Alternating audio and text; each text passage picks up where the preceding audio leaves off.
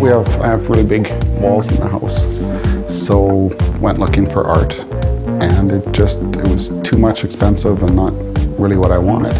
So a friend of mine, Pam, invited me to a friend's house that she was going to paint. So I just went check it out, see what it was about. Went there, started. She used plaster on, it's called hardboard, which is just like a piece of wood. Started doing that, painted it, liked it, but I wanted to do larger and bigger things. So I asked friend Kat, who was doing the class, asking her what could I use to make it bigger and lighter.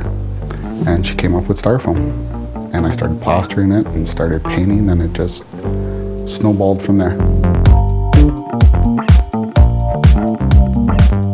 Every time I see something, I'm thinking, well, I can do that. So I just tried to do it. And it just went from one thing to the other, and I kept trying stuff and doing stuff. Liking it, putting it up. Then friends would come over and they're like, oh, where did you get this stuff? And I'm like, I made it. So no one really believed me, and then I'm like, well, I signed the bottom. So then they thought I bought the stuff and signed my name, and I'm like, yeah, I buy it and then sign it. So then I have to take them downstairs, show them the process of everything, just how I do it, before anyone would believe me. So I started making more and more and more, and then people wanted to buy it. And I never really did it just for people to buy. It wasn't part of what I was doing, so a little uncomfortable with that. But and a friend of mine owns Renovation magazine, or was the editor. And I said, I got a good story for you. Pitched him my thing, and I had a 3-page thing in Renovations magazine. And I was in their show, and I just went from one thing to the other to the other. Then I thought I wanted to be in galleries, so I tried that route, and that went really good. And I won an art competition, and I got to go to Vegas for 8 months in their largest gallery there. But it was, I don't know, it was in Vegas and I was here, so it's kind of tough to gauge how people like it. And I guess interior designers really like my stuff. And I sold a couple pieces, but nothing.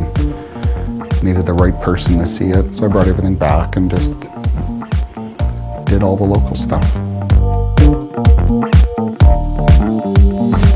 Some of the stuff I have planned, like what I want to try to do, picture in my head and do it, and sometimes I just go. And then whatever happens, happens. And like what it starts out as usually isn't what it ends up as. So it's totally different.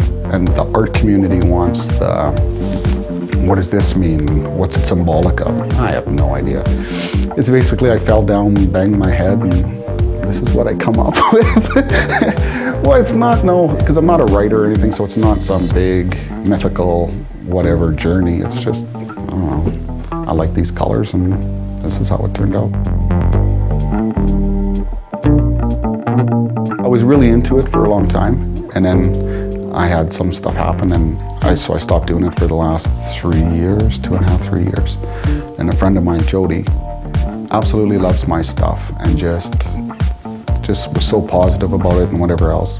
Gave me the confidence to try it again and start doing it again and bring it out and show people and start doing it again. So.